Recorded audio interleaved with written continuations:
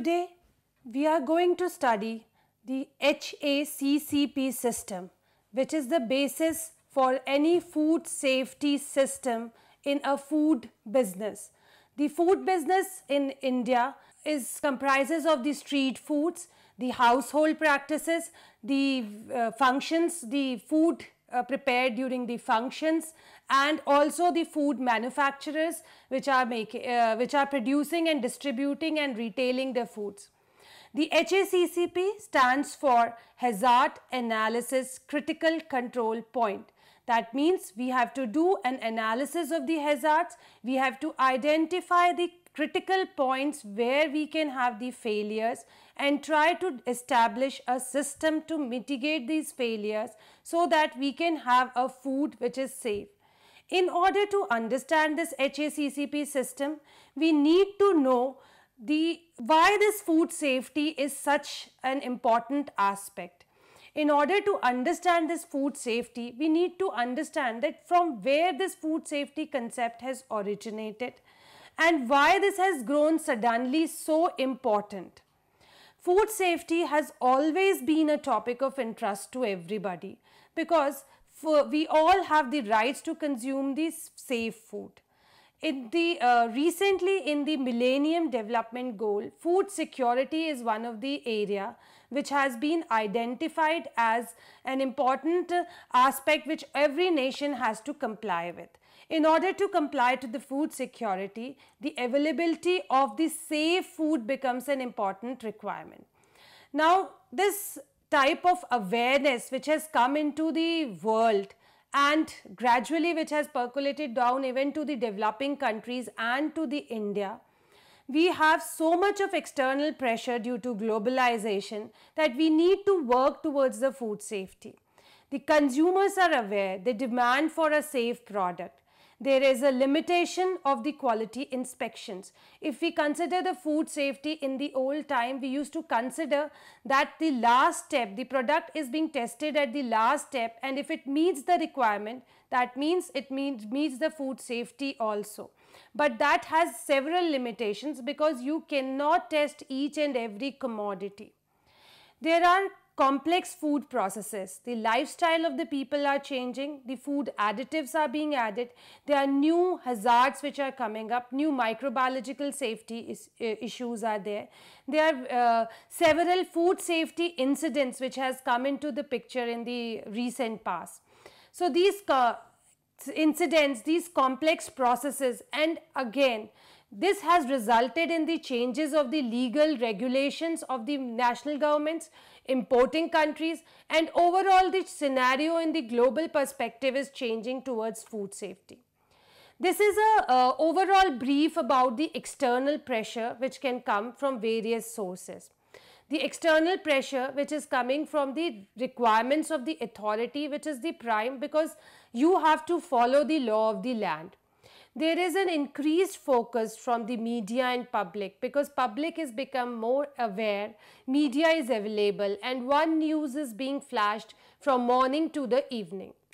There is a danger to the public safety and there are reported cases of illness, deaths, and mass issues which come into picture. For example, the case of the melamine contamination in China in the milk products has made people aware about these situations and has made them very sensitive towards the milk consumptions.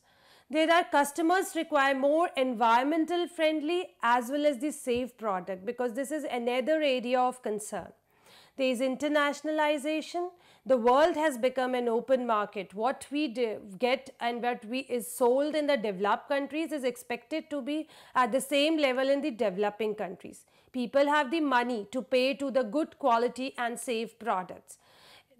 Earlier the focus was more on the adulteration. Even our national regulation was focused on the adulteration because India was more of a food deficit country, but over the years it has become, due to green revolution, a more self-sufficient country in terms of the availability of the foods. So the concern has grown, the economic conditions has grown, and now the concern is the safety of the food product.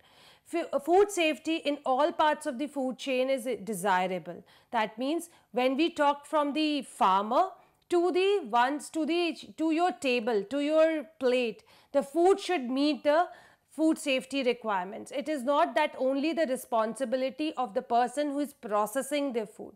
So this all things leads to an external pressure on towards the food safety. There can be several reasons for failures in the food safety, which leads to the reasons for food safety incidents.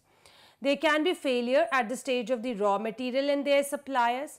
There can be failure because of the non-appropriate handling of the product. The product is being mishandled at the raw material stage, at the finished product stage, or even at the in between the processing stage, even at the storage stage. So you can imagine if the cold chain, there is abuses in the cold chain or their temperature abuses, this will lead to the spoilage of the product. Sometimes there are the processing itself results in the food safety incidents. For example, in case there is an additive which is being added above the prescribed level, it may lead to the problems. For example, if in the processing we do not use the correct combination of time and temperature, it may lead to a problem. There are changes in the ingredients. Sometimes we forget and we don't follow the right ingredients, that may result in the food safety incidents. There can be contamination at any stage in the food chain. There are non-appropriate maintenance. There are incidents where we can find the iron failings, we can find the screws and other hazardous things which are coming as a result of the non-appropriate maintenance. There can be food safety incidents because of the inappropriate distribution and storage. Because storage is another important aspect, because once the food is prepared and it has to go to the retail and to the consumer, there will be no more further changes, no more further processing on it which can reduce the hazards or reduce the microorganisms. There are certain limitations of the quality inspections. This is also a very important aspect which we need to understand. Traditionally, the food control methods were based on the end product inspection and testing. That means the entire process was completed, and at the end we pick up the samples on the random basis and subject it to the inspection and testing. Generally the steps were microbiological testings or other chemical analysis. Now what will happen? The problem is detected once the problem has already occurred. This approach is end product testing is a reactive approach. That means once the problem has occurred, you are taking a medicine to control that problem. But now we have to convert this approach into a more proactive approach, which we call as a preventive approach. So with this approach, the safety needs to be well planned. That means you need to assure safety at each stages, from the farm, from the receipt of the raw material to the manufacturing, to the storage and to the distribution of these raw materials. Now let's understand what is this food safety management system. So in the previous part you understand why this food safety concept, why this proactive approach is of so much of importance. Now let's understand what is this overall food safety management system which help us to deliver a food which will not cause any harm to the consumers. The food safety management system is based on few very important things which we call as three important pillars of a food safety management system. The first one being the prerequisites, that is the GMP and GHP, which we call as good manufacturing practices and good hygiene practices. We call it prerequisites, another name as best practices. It can be a good veterinary practices because if you are dealing with the animal products, it can be called as a good documentation practice. So there are a series of good practices which if you consider food safety management system as your own house, then that means your prerequisite programs becomes the foundation of those houses. So you can imagine if you want a very safe house, how good, how well built, how well understood your foundations should be.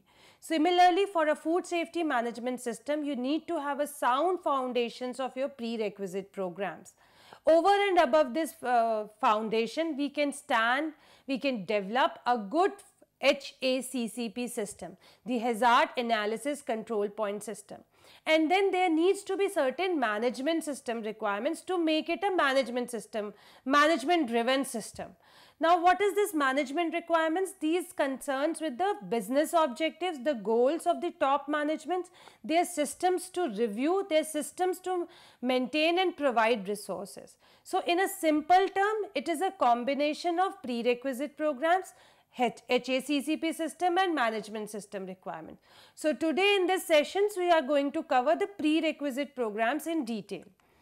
Now, the HACCP system, it started its origin from the NASA. NASA people were developing the food for their astronauts in the year 1959 when they were to send these astronauts to the moon, to the journey to the moon.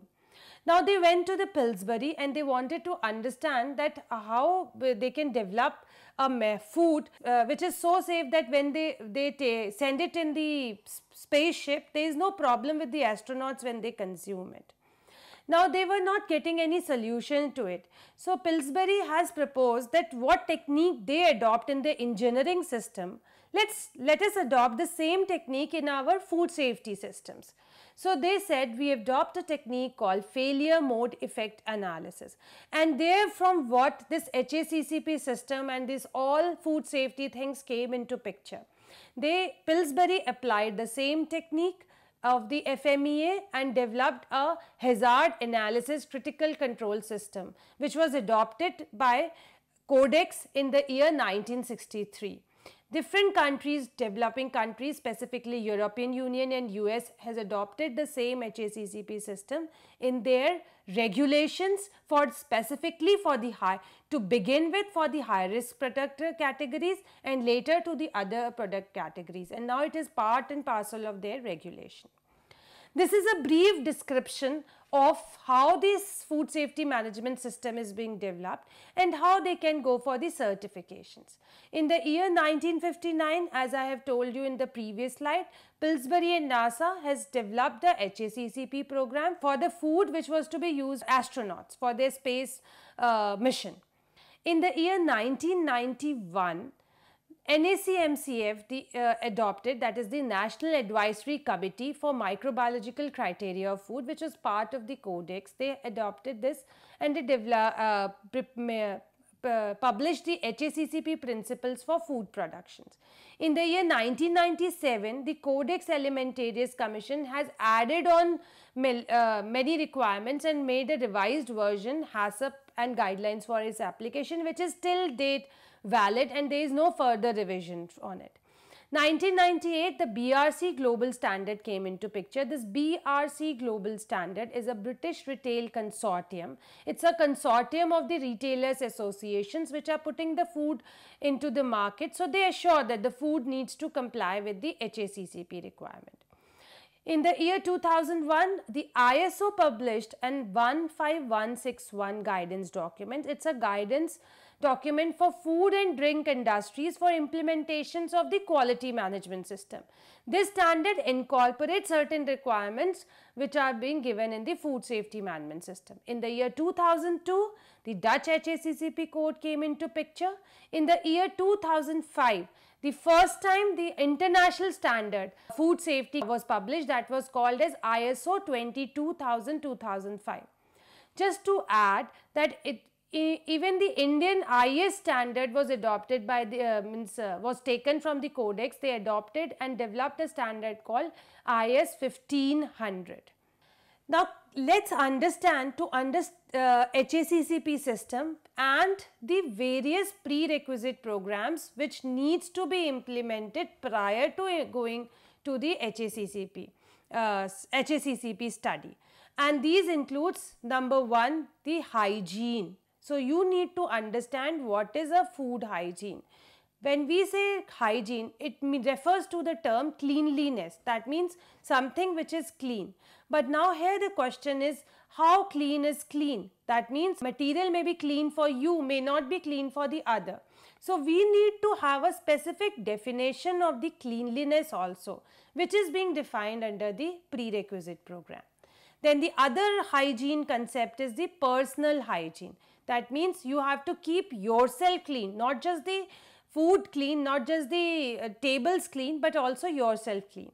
You need to destroy the bacteria so that there is no contamination.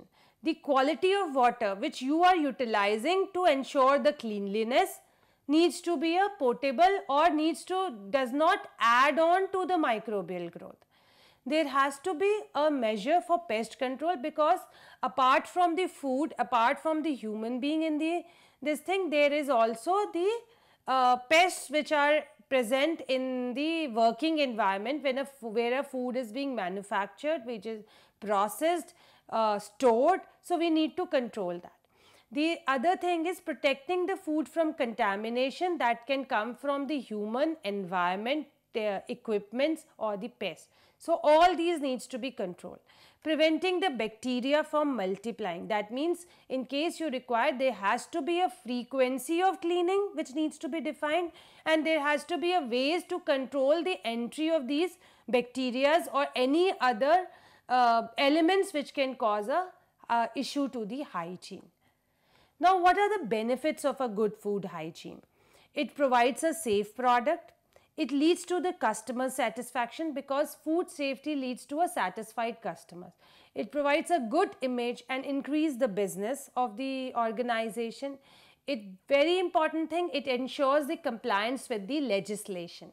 It increases the shelf life of the product. The product which is very hygienic and clean has a better shelf life than the other. Now, there is a cost to poor hygiene. That cost to poor hygiene, that means there will be incidents of food poisoning. That means many people may cause, there may be, people will be getting illness. There are cases of death also because of the compromised hygiene. There can be a legal action. That means there can be a penalty. There can be, you may be put behind the bars. There is a loss of brand image. There is decrease in the profitability. The market share get decreased.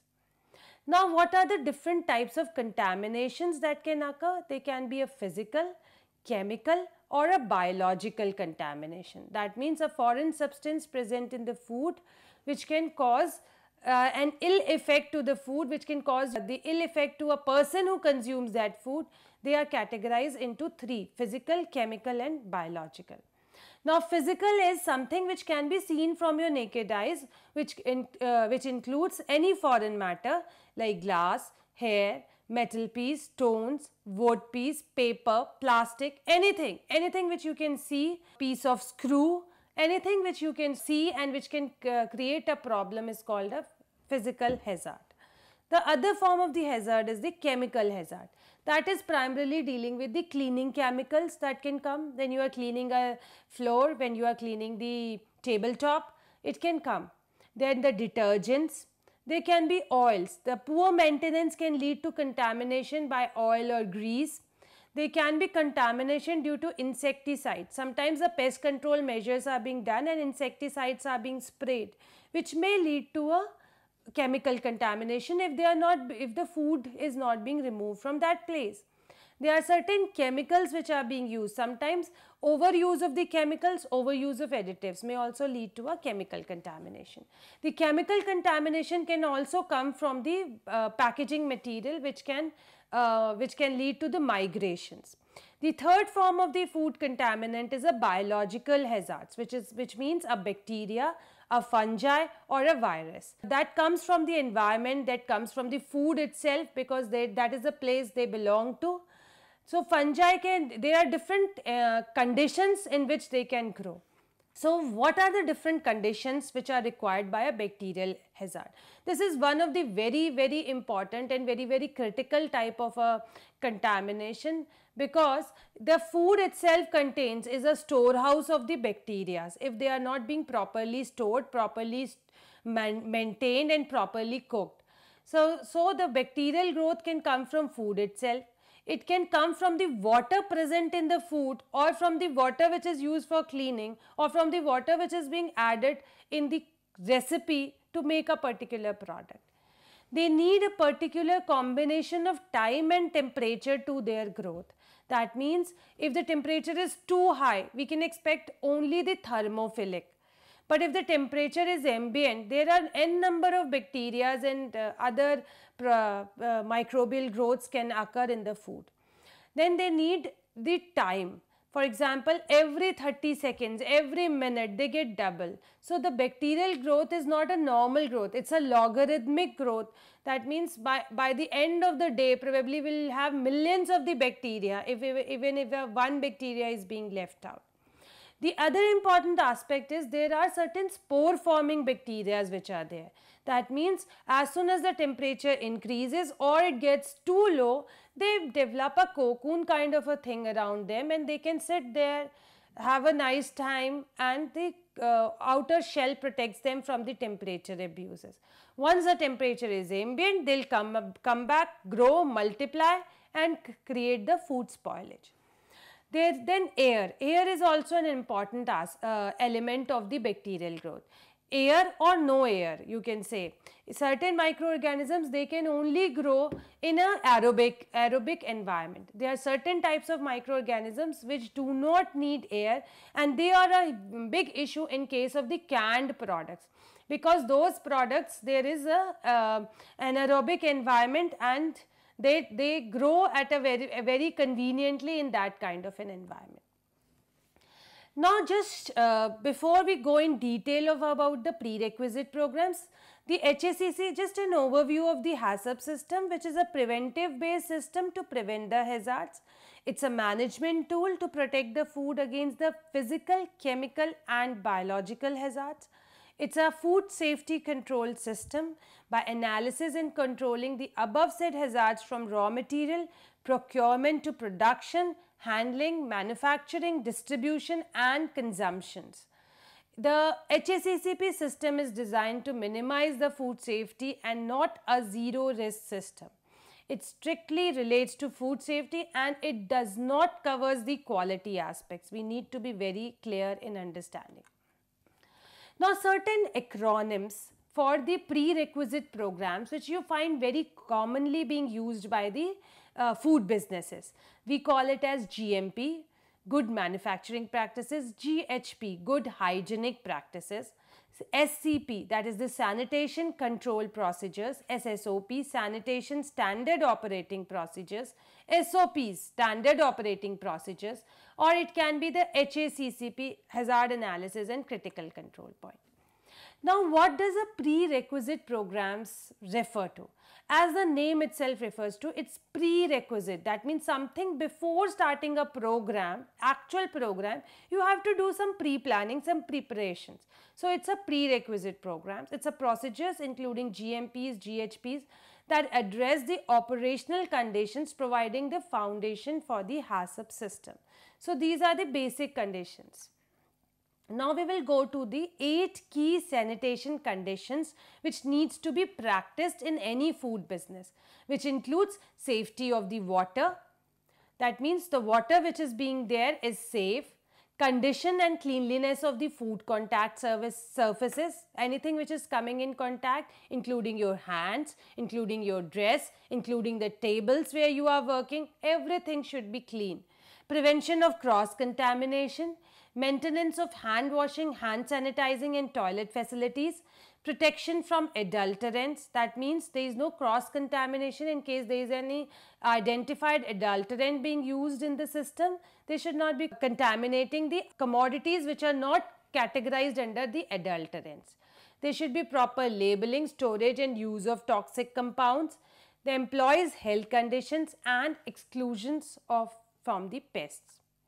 Prerequisite programs for the HACCP implementations needs to be verified for their conformance. So they are the operational conditions which needs to be followed and which needs to be verified that it meets the desired requirement, and then you have to also ensure the effectiveness of these programs by making the records. These are the foundations of the HACCP plan.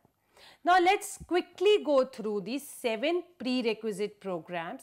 That starts with the premises, that is your building design and layout, the transportation and storage, the equipment and machineries, personnel who are involved into it, sanitation and pest control, process control and recalls. Premises. The outside property or land, they must be free from debris, refuse, and is not close to any source of pollution, and roads should be dust free. The building should be sound. That means it should be maintained in a condition that there is no potential contaminations. The floors, walls, ceilings, everything should be of a material which is smooth, cleanable and durable. That means it should not provide a source for harboring microorganism. There should be a proper ventilations and proper lighting arrangement. The drainage and sewage system, very important for building design, that there should not be any backflow of the drainage. Their traps and vents should not lead to any cross connections and contaminations. There should be the pipelines etc. should be designed in such a way that there is no cross connections between the potable and non-potable water. The raw material and finished storage should not have the rainwater seepage or leakage. The washrooms, lunchrooms, change rooms, they do not lead directly to the food processing areas, as it may lead to contamination. The transportation and storages. This is the second important element which talks about the transportation of the packaging material, the carriers which needs to be free from contamination. There should be a very clear sanitation programs for the carriers for a high risk commodities. In the storage, the first in, first out or first expiry, first out mechanism should be followed. Ingredients and packaging materials should be stored in appropriate conditions and in separately and handled in a manner to prevent from damage as well as contamination. They should leave a space of, the stacking should be such that there has to be a space between each stacks. It can be 18 inches is just an example. Labels and dates should be clearly mentioned in every storage item. The equipments and utensils should be non-corrosive, non-absorbent, non-toxic and smooth. There should be adequate space for cleaning which should be provided for the equipments. And the very important thing, the equipments which need calibrations needs to be calibrated and the condition should be identified. There has to be a clear preventive maintenance plan. The another important element of the prerequisite program is cleaning and sanitation, which we have already talked that it may lead to a bacterial growth. So, we need to have an effective program in place. In certain situations, we find that it is difficult to take out the equipment. So, we use a system called clean in place. That means the equipment will be cleaned where it is by defining a clean in place system which can be 5-stage, 3-stage cleaning with water, with detergent, with sanitizer, etc. So, they has to be followed. The cleaning and sanitation agents has to be properly identified and should be manufacturing instructions and chemical safety data sheets should be maintained. And effectiveness of the sanitation should be appropriately monitored. The pest control. The pests are another source of contamination which needs to be appropriately controlled and their program has to be in place, and pest control program should be only through a licensed contractor because many of the agencies are available which do the pest controls, and they should be a system that destroy their hidings, the hidings of the pests and keep them, avoid them so that they do not multiply, and the chemical sprays usage should be appropriate. The personal hygiene, we have talked about it in detail that we need to maintain the hygiene at the personal level. They should be clean, well shaven, hair should be short, workers should maintain their hands clean properly after the toilets, sanitize wherever required, eating, drinking should not be done at the place of working, garbage, and if they are handling garbage they should again clean it. Then the process controls includes that at the receiving, inspection, transportation, preparation and manufacturing stage, food safety needs to be appropriately maintained and all the techniques are appropriately followed. Non-conforming products should be handled in a separate way. The last one is the recall system. That means we need to have an appropriate traceability in our system by adding the code numbers, batch numbers, so that in case of a non-conformance, in case of a complaint, in case of a failure, we can recall our product, right. So, this is all for this.